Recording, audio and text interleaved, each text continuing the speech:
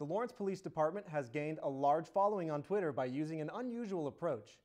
Many of the tweets from the LPD show a comical approach to telling what's going on the city of Lawrence. Whether it's making jokes about National Donut Day or having an LKPD tweet-along, Public Affairs Officer Drew Finelli, who runs the account, says tweeting is a great way to connect with Lawrence citizens. I had seen other departments do it on Twitter, and so I knew that it could be effective. And I realized that that was going to be the best way for us to reach a wider audience within Lawrence.